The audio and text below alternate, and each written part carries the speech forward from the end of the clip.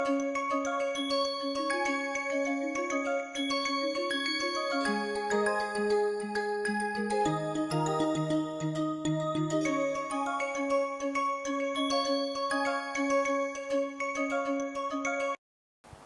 I thought all this material will be complete in one module, but as usual my estimate was not right. So, we will just start from here, it is okay. So, see we are talking about helium atom wave function, many electron atom wave function, and we have learned this elegant way of writing the wave function in the form of a Slater determinant. Let us have a look at the Slater determinant. Look at the first row. What is the constant and what is varying? Electron number is constant, is not it? Psi 1 s 1, alpha 1, psi 1 s 1, beta 1.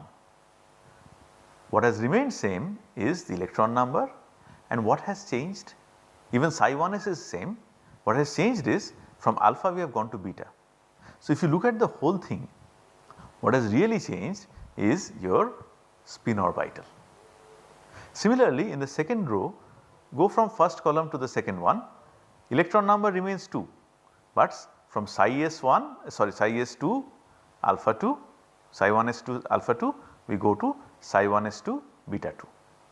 Okay. So, on going from left to right in Slater determinant, the spin orbital changes and the electron label remains the same, and upon going from top to bottom, then what happens? Psi s, let us look at the first column now, psi 1 s 1 alpha 1, psi 1 s 2 alpha 2. So, psi 1 s alpha, that is your spin orbital, that has remained same when you went from top to bottom. What has changed is the electron label has changed from 1 to 2, and same here. So, for the record, let me write that in many textbooks Slater determinant is written in a slightly different way. It means the same, so you should not get confused, but very often the same thing would be written like this. So, you write psi 1 s alpha and then write 1, psi 1 s alpha, then write sorry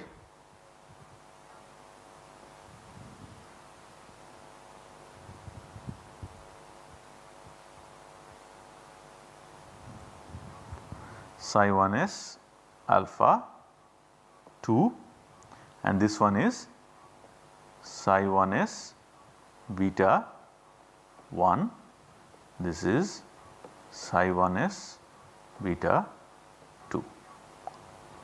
This is another way of writing the same thing, matter of convention, nothing else. Please do not get confused if you read a textbook that uses this kind of notation instead of this. As you can see, they mean exactly the same, but in one way this second way of writing is better, because here it is very clear, psi 1 s alpha, psi 1 s alpha, same spin orbital, you have changed from 1 to 2. Here also psi 1 s beta, psi 1 s beta, you only change from 1 to 2, and go from left to right, 1 is same, psi 1 s alpha has become psi 1 s beta. So, maybe this is actually easier to read, but we are going to follow this convention for now. Right. What is the advantage of writing the wave function all of a sudden in terms of a determinant? First of all, as we are going to say very soon, eventually when you talk about complex systems, atoms or molecules, you have to use computers. Okay? Computational chemistry is a very big field nowadays, not nowadays, I mean it has been a very big field for several decades now, because you cannot do all this calculation by hand. Okay? You want to find energy. Right now we are working within the ambit of orbital approximation. As you will see, there are ways to actually generate these wave functions without resorting to 1s 2s also. Then you might want to relate them, that is a different issue. How do you do all that? All that is done using computer, and computer can work only when you give it the input in a very nice manner, or if you let it provide the outputs in nice organized manner. That is why matrices, determinants, these things come very handy, because they are essentially data arranged in array forms, right. So, that is one thing. Second thing, very elegantly something nice comes out. If you go back to the properties of determinants in mathematics, those of us who has studied determinants in mathematics would know that if you exchange 2 rows or 2 columns, the determinant changes sign. Okay? Not very difficult to understand, because determinant means if you write A, B, C, D, it is AD minus BC. You just interchange, it is going to change sign obviously. Let us say I am talking about this determinant A, B, C, D. This is, well, forgive me for writing dA, I am feeling lazy and do not want to erase. dA, AD are the same, minus BC. Now, suppose I just interchange the 2 rows, then what happens? You write CD in the first row, AB in the second row. What do you get? BC minus, since I have written dA there, I will write dA. You see what happened? If you call this D1 and you call this D2, then obviously D2 is equal to minus D1. Satisfy yourselves by interchanging 2 columns, that the same thing happens once again. So, exchange of 2 rows or 2 columns leads to change in sign of determinant. So, what? Which means that they are antisymmetric. Now, we are talking. Remember, our total wave function has to be antisymmetric. Okay? So, in any case, in whichever form we write, it would we are working with wave functions, but now by property of determinants you are always going to get antisymmetric functions. So, you cannot make a mistake while writing it. By mistake I write +1 here, the determinant will not be the same, right. You cannot write the determinant that way. So, that is where we will understand that we have made a mistake, right. So, since the determinants change sign upon exchange of 2 rows or 2 columns, when you write the wave function in the determinant form, you are assured that you have written an antisymmetric wave function. You do not have to worry. Okay. Another property is, if any 2 rows are the same or any 2 columns are the same, then the determinant becomes 0. Once again, since we have promised some of students to do things from scratch by and large, we will do it.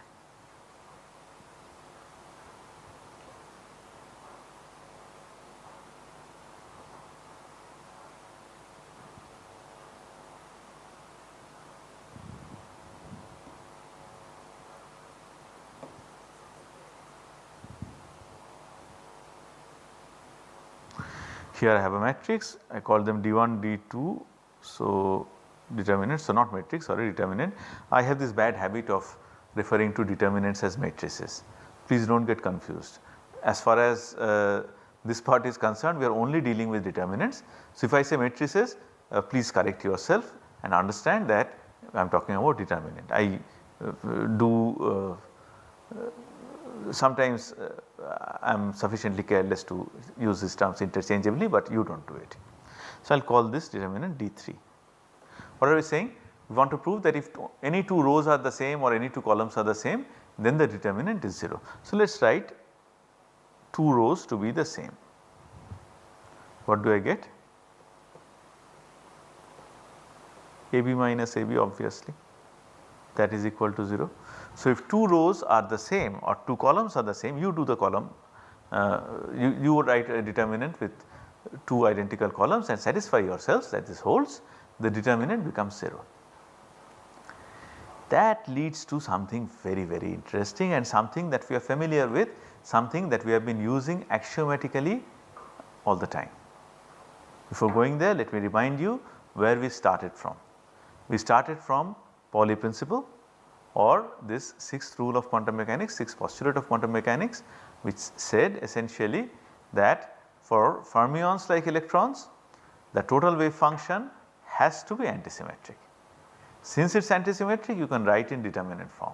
Now, since in a determinant, if 2 rows are the same or 2 columns are the same, the determinant becomes 0, it is essential that no two electrons can occupy the same spin orbital. Right? What am I saying here? No two electrons can occupy the same spin orbital. So, what is the meaning of two electrons occupying the same spin orbital? So, it will be psi 1s alpha 1 and psi 1s alpha 2 at the same time, right. Psi 1s alpha 1, psi 1s alpha 2, and the other one will be psi 1s beta 1, psi 1s beta 2 simultaneously. Okay. So, you try and do that, you will get a 0 determinant. Okay. That is what leads to our very familiar Pauli exclusion principle. Pauli exclusion principle, what we might have learnt earlier, excludes the possibility that in a particular atom all four, the two electrons can have all 4 quantum numbers are the same. If n, l, m are same, at least ms has to be different. This is what we studied qualitatively. What we are saying now in a little more quantitative manner is that no two electrons can occupy the same spin orbital. If electron number 1 occupies psi 1s alpha spin orbital, then electron number 2 must necessarily occupy psi 1s beta. Otherwise, you get a 0 determinant, which means the wave function is 0.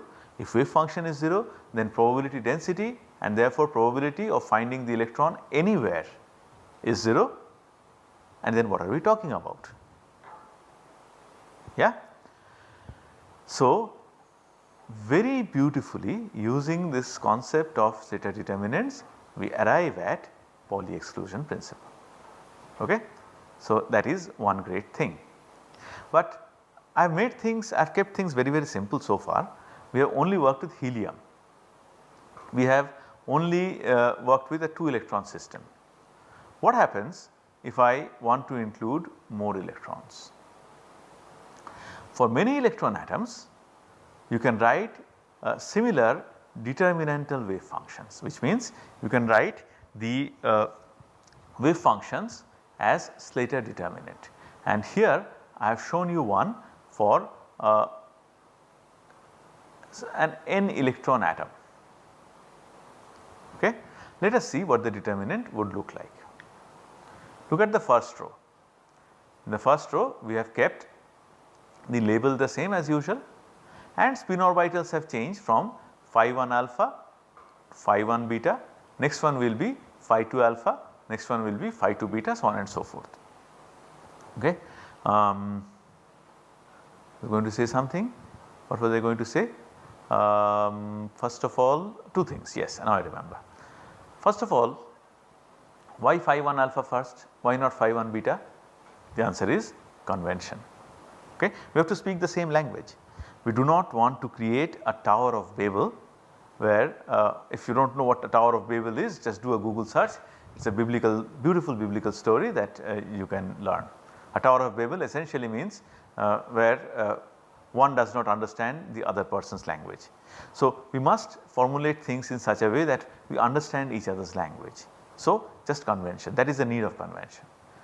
That is point number 1. That is why we write phi 1 alpha first and not phi 1 beta first. Point number 2,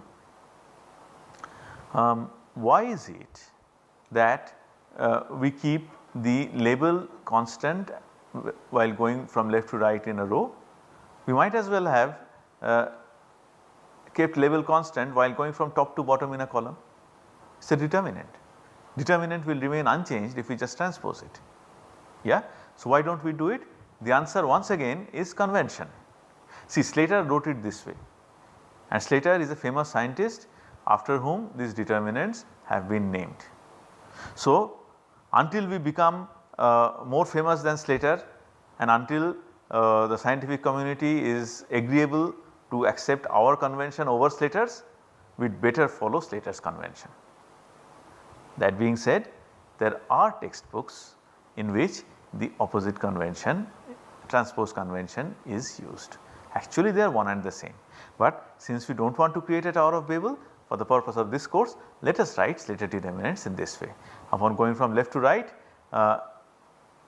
the electron level remains the same in a row and the spin orbitals change going from lower energy to higher energy, and upon going from top to bottom the spin orbital remains the same, labels change from 1 to 2 to 3 and so on and so forth up to n. Alright. What is the last one here? This is phi m. Why not phi n? Because remember, each spin orbital, for any given orbital I can generate 2 spin orbitals, right, one with alpha, one with beta. So, m has to be less than n. So, is m equal to n by 2? Yes, provided n is even. Understand what I am saying? Each, so phi 1 gives you 2 spin orbitals, phi 2 gives you 2 spin orbitals, phi 10 gives you 2 spin orbitals. So, up to phi 10 how many spin orbitals do we have? 20, right, and what will the value of m be if n equal to 10? 5, well 10, alright. Now, what I am saying is that let me say that once again, I think I made a mistake. So, let us say I am working with a 10 electron system. So, for 10 electron system what will happen? You will have phi 1 alpha 1, sorry phi 1 alpha 1, yes, and then next one will be phi 1 beta 1. Next we will have phi 2 alpha 1, phi 1 alpha 1, next we will have phi 2 alpha 1, next we will have phi 2 beta 1, then we will have phi 3 alpha 1, next we will have phi 3 beta 1 and so on and so forth. How far will we go? We have already accounted for 6 electrons when we went up to phi 3.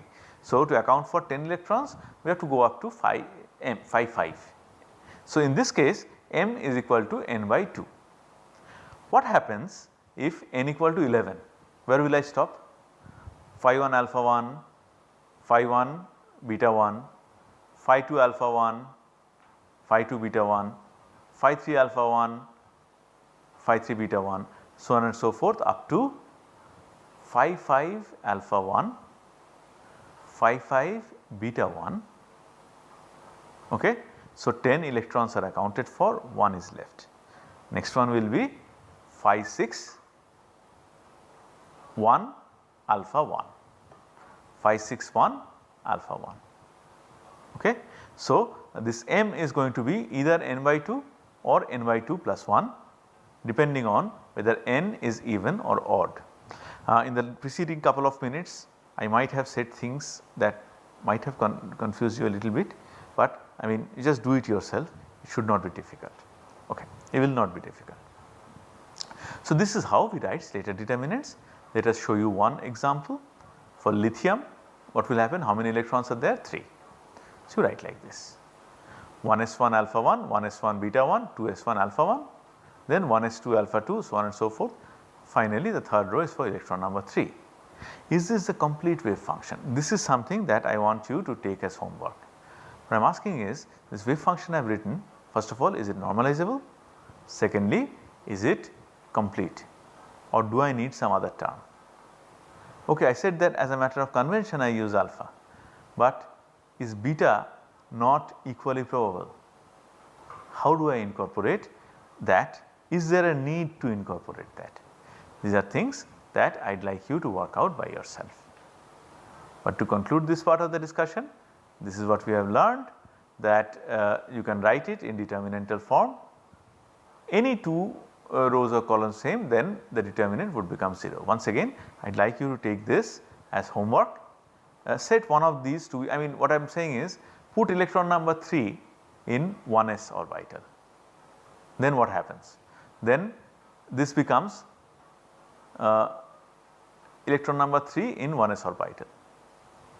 So, this 2s will be replaced by 1s everywhere. Then what happens? The first row and the third row, they became one and the same. What I am saying is the third electron, actually when I say electron number 3, that can be a little confusing for you because you might think that I am talking about the level. I am not talking about the level. I am saying the third electron, okay, in whichever way we have filled in 1 2 3, 3 2 1, 2 1 3, whatever.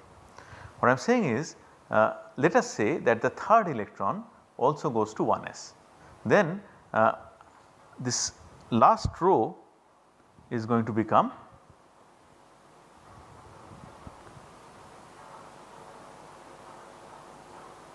last column is going to become 1s1 alpha 1, 1s2 alpha 2, 1s3 alpha 3. Okay. Now what has happened? This 1s1 alpha 1, 1s2 alpha 2, 1s3 alpha 3 is exactly the same as the first column. So, the two columns are same, therefore, the determinant is 0. So, here we have shown that even for lithium Pauli exclusion principle follows very nicely from this sixth postulate of quantum mechanics. So, we have learned Slater determinant and we have learned how to express the wave function of the ground state of helium and lithium using Slater determinants. In the next module, we want to see whether we can extend this discussion to excited states of these atoms.